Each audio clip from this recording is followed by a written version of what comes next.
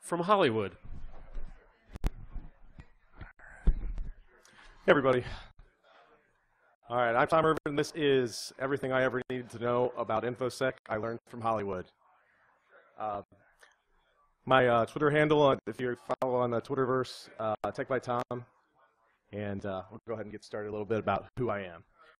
I'm a senior security consultant. I feel like it's probably one of the most fun legal things I can get paid to do. I've been doing it for a few years now. I actually got my start in IT and internal IT, help desk, and worked my way up to system administration. Since then, I've been doing Infosec. I love it. I want to talk today a little bit about Hollywood and media, what they think about hackers, and what it makes people that aren't in the Infosec community think about hackers. I kind of have a problem with it, and I will get to exactly what. Although obviously they've got some problems with what I was able to learn from them. So,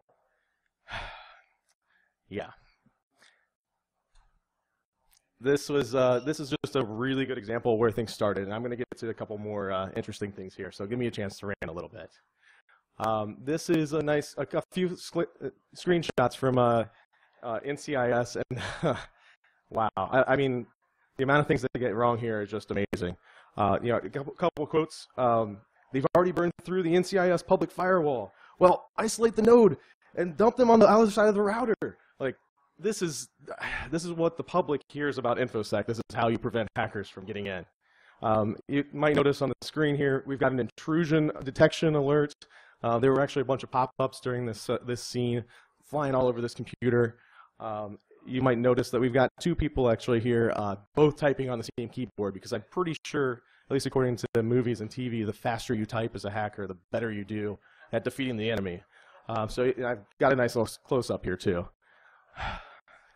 Okay, so moving on. Actually, we work best when we have a gun literally to the back of our heads. I didn't know that, but Hollywood does. We also use lots and lots of monitors, usually 8 at a minimum. Although I've seen some where an entire room is filled with screens. That's usually those are the most elite hackers out there. Also, Gears of War rocks. That's in that little slide there too. All right, another one. Apparently, this particular hacking organization in Die Hard, they're crashing the transportation system, the whole thing. They also just hit the entire financial sector. Wow, that's amazing. I mean, I'm not saying that's impossible, but that's a pretty spectacular claim there that anybody could do something like that. Another thing we learned from Hollywood, when you're cracking polymorphic engine encryption, what you need to do is you need to represent or take the hexadecimal representation of the data, and then you look through the hexadecimal code and identify the non-hexadecimal characters and find how that turns it into a word. That's actually your encryption key. So you just find a gram barrel with a dash at the end, which is apparently part of the hexadecimal key space now. You turn that into a string, use that, and you can decrypt it and find a map of the entire underground transportation system. Cool stuff. It looked really cool in the movie, though, right? Okay. Also, just on the same theme, hackers have lots of really expensive computers. I don't even know what these things are, but they look really cool. Okay, so this sucks, because this is what everybody outside of our industry sees. This is the representation of what we do and how we do things. We know it's not realistic, but trying to talk about this stuff, they want to see all that really cool stuff they saw in the movies, right? So it's entertaining. The reason they like seeing it is it's cool, and I'm not gonna lie, I like watching that stuff, but I hate the details that they get. And the problem is, over time, when you see this stuff over and over, if that's how you're exposed to hacking, then this is what you start thinking the hacking is. I know that people have some sanity. They don't think these things happen like that, but they start to pick up, like, people go after your firewall. They do these different things. They might happen sometimes, but the reality is these attacks are more complex, and there's a lot of details. All right, so I'll get off that rant, and we'll talk about what I'm really here to talk about today. These problems that we are trying to solve are complex problems. The people that usually are in charge of giving us our resources, our time, the funding, and purchasing the equipment, The people that are ultimately responsible for that don't necessarily always have a good understanding of the details that we have. We're there to advise them. So we need to find a way to communicate and motivate, communicate these problems clearly and motivate those people. Our audience, though, I want to make sure I'm using this talk in a way that you can use this same information to motivate your users if you want to communicate information security to your users, to your customers, to management as well, or if you're in IT, you might get to communicate that stuff to everybody. So good luck to you. But I'm going to help you as much as I can. So what do we need to do? We need to create the belief that this thing is worth fixing, right? If we're going to take action, we need to make that belief as strong as possible. We need to give them some facts to back this information, to back what we're saying, though. So if we just say, well, we can do this thing, we need to be able to prove that we can do it. We need to show how it works. And if we're going to be the most influential as possible, we need to make sure that we're keeping our audience engaged and interested the entire time. All right, so this whole Hollywood thing made me realize something.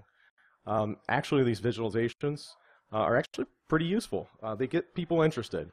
So a storyline, a convincing storyline, visuals to correlate that storyline. If you combine those two and you lead with that as the problem, then it's a much more compelling get a bit of information than just a presentation of a bunch of issues, right? Okay, so we decided that it's going to be best if we approach this issue as a list or not a list, but a story.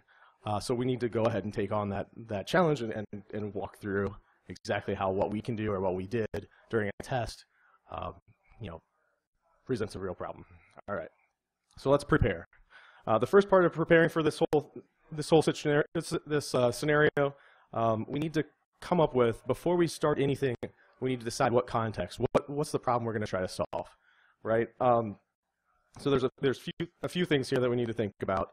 The first one is we're going to be guiding a decision about information security. We're not trying to resolve a certain percentage or a thing like that. We need to think about exactly what it is we want the outcome to be. We want to make it visual, and most importantly, we want to make sure that we're soliciting feedback. If we can get everyone to buy in and we can get participation in solving the problem, it's going to be a lot more effective than just saying, I know what I'm talking about, you should do what I say. All right.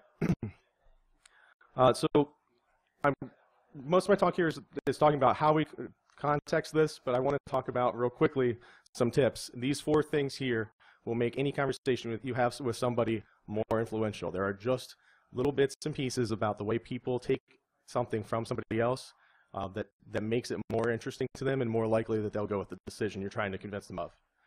The first thing is you focus on one problem at a time. If you talk about everything, if you talk about all aspects of social engineering and patch management and all the other bits and pieces that you need to do when you're running an information security program, if you talk about all of it at once, it turns into a big jumbled mess. So focus in on one key area at a time and solve that and then move to the next.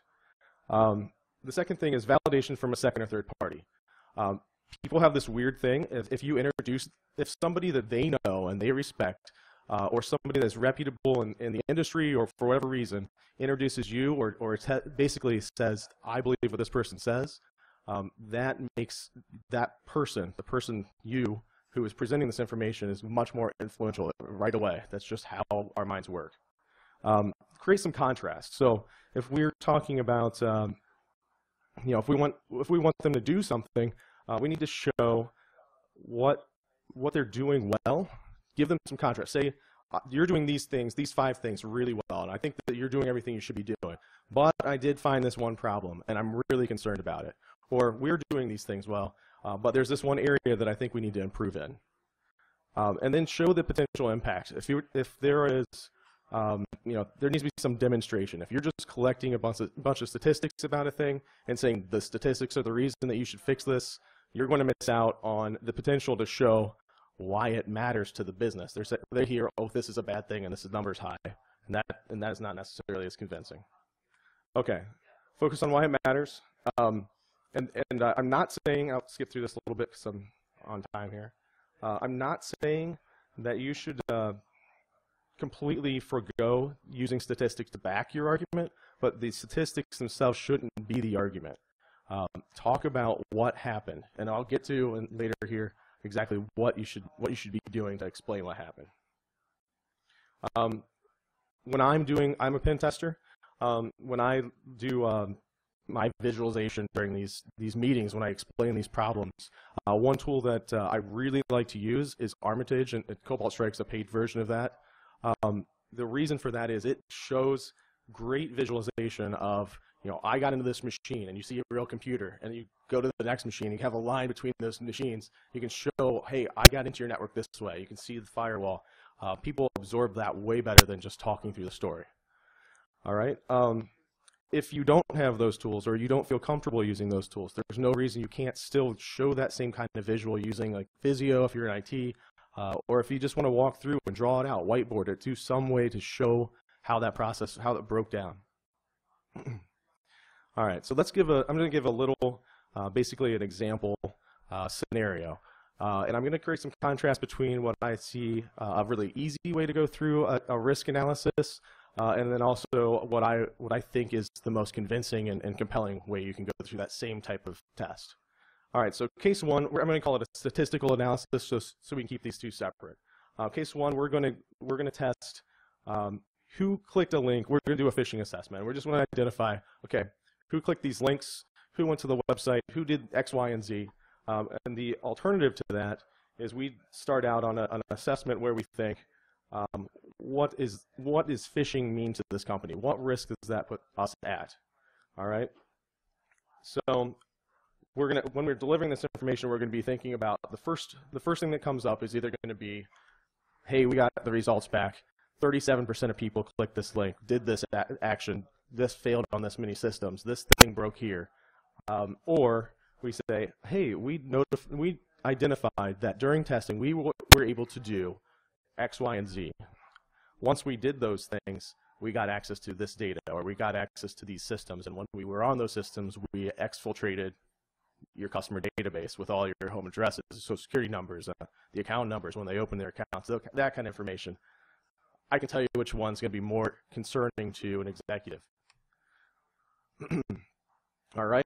So what are we going to get out of case one, the statistical analysis? The end presentation is going to be some charts and some graphs, and these are things that are really easy to measure. These create metrics that people will like to look through. But the problem is then the focus becomes on those metrics, not on the problem, which is what we're trying to solve. When we're doing an actual analysis of the risk and understanding why that risk exists and what we messed up on, or what went wrong, I should say, then we're going to have a list of, or showing of basically what was exfiltrated. All right, so let's see, during a presentation, so these are some samples of what you might see. Maybe we see what they clicked on, what they, who opened the email, who clicked the link, who arrived at the web page and entered credentials, and who maybe downloaded something or got compromised. Use that, but don't use that as the thing you start your argument out with. In contrast to that, during a risk analysis, we look at, here's the picture of the email we sent out. And this is how you start the conversation. 7 of your users received this email. They clicked that link, and they went out to a website, and we convinced them to do a certain thing. Whether it was downloading something, or we got access to the machine through, I know a favorite, it's a Java applet. Once we did that, now show them, and I can do this in real time sometimes during exits if I trust the demo gods. Show them, I got access to this machine, okay? Now, if you walk in and you still have access to that machine, show them you have access to the machine. Grab a screenshot of whatever that person's doing right then and there. Once you have that, then say, okay, now I pivoted from that machine and I went into another computer, right? I got access into that other computer, and we discovered, oh, that's a loan originator. Well, they have authorization to create loans for your company. Is that going to be a problem? Well, then we went ahead and pivoted into their browser, and we used browser pivoting, which is a great feature of Cobalt Strike, and we actually were able, and we can sit in the meeting and show them this. Let's go ahead and create a loan. Is that, and now let's see if we can jump over to somebody that actually will sign off on that loan. Let's see if we can digitally sign off on that loan from their computer. seeing it play out. I know that during your testing, it's going to take a long time to do this, but you can go back through the things you know you can do in that meeting, and it is such a more interesting and convincing argument than showing a couple of screenshots and talking about what you could do. All right. So what happens now that we're all done with this? What's the response? Typically, if you're talking about the number of people that did something, that's the problem. So how do we fix the problem? Well, we try to reduce that number, right? But if we're doing a risk analysis and we're understanding what happened, management's going to want to know, if we kicked off the thing talking about what happened, they want to know what they can do to fix it. What broke and why were they able to do the thing that they were successful at doing? Okay, so what ultimately happens? The statistical analysis, we're going to decide that the way we can fix it is we can increase the amount of training we're doing. We're going to, give them, a longer training session. We're going to follow up with the people. If we trick them, then we're going to tell them, hey, you messed up. You need to go back through training again. We're going to basically try to drop those percentages. And that's not a bad thing to do, but that's not fixing the problem. The problem is access to the data. So if we're doing a risk analysis, the outcome is we are invited to have a discussion about the things that broke, the things that should have stopped. That we know how to fix these problems, but getting an invitation to discuss what broke in light of the fact that it happened and we were successful is exactly the kind of situation we want to be in if we want to actually help somebody fix this type of attack. All right, so assuming we're on this alternative testing, and we actually got management to a point where they want to hear how to fix it, we get to actually break it down. So, yeah, employee training is probably part of the thing you want to do. Okay, but what about network monitoring? What about data loss prevention? What about access monitoring? Are there things inside your network that you could do after they get in that you can stop? So, yeah, I want you to help reduce. We always want nobody to click links. That would be cool, but good luck. Let's assume that somebody gets in, okay? So if they get into the network, let's start talking about, well, once they get in, what are they going to start doing that we can catch? How can we monitor for that? How can we identify that as quickly as possible so when somebody does click that link, we can actually fix it? We can go go find that machine and stop it as quickly as possible. If somebody's exfiltrating data, if we during a testing manage exfiltrate a lot of data, do you have a way that you can detect when somebody's pulling a lot of stuff out across your perimeter? And then when, on top of that, access monitoring, do you have a way to detect when there's a lot of or a single person that's accessing a lot of other computers in your network that they don't normally touch? Do you have a way to detect that they're pulling down customer databases that they don't normally touch or they shouldn't have access to? Do you have ways to note when those things are going on? Because those are all things that happen that were individual problems of this whole, hey, somebody phished me. Okay. So what's the ultimate outcome? In my experience, what happens if we talk about the length or the percentage of time that people are going to respond or click a link, we're going to start talking about basically scheduling the testing next year, and hopefully it'll be better. Sometimes it gets better. All right, but if we've gone through an analysis of the problem and we've broken it down into the individual pieces and parts that didn't go right, and we identify ways to fix it and systems to implement and alerts to set off, then we're in a situation where long term they're finding ways to make this attack less practical. And my example is phishing, but this could just as easily be any sort of internal network problems. This could be any kind of flaw. This is just one example that I'm using here. All right, so I guess I've flown through all my slides here. I do want to mention, I avoided saying any of these things. These are not necessary. We can talk about these technical terms or you can talk about these technical problems without mentioning all these things that people like to talk about. So I'll just open up for discussion here. Anybody have any questions? Silent room. Okay. Well, thanks so much.